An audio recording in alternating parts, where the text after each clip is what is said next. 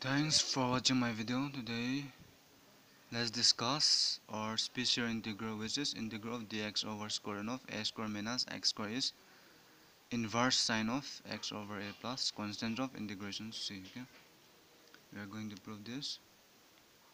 So from left hand side, okay, let's start. Dx over square root of a square minus x square.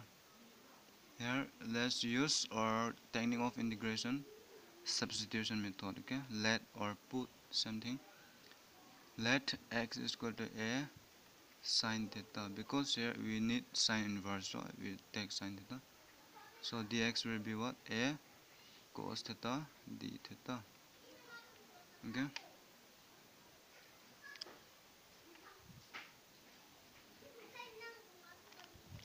if you substitute here, integral of, in place of dx, what?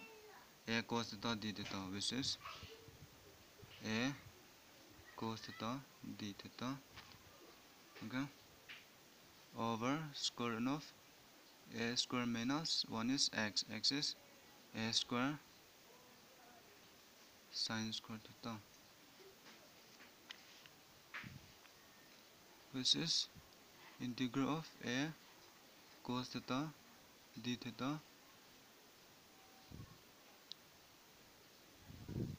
I can take a square common, a square 1 minus sine square theta.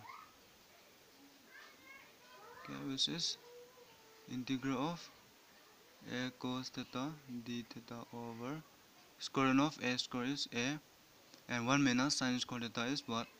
Cos square theta. So square root of cos square theta is cos theta. Okay, which you get integral of d theta only.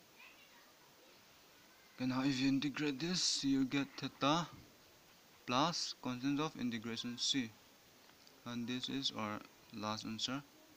Integral of dx over square root of a square minus x square is 1 is theta. Theta is, if you find out here, it will be sine inverse of x over a plus or constant of integration c. Okay.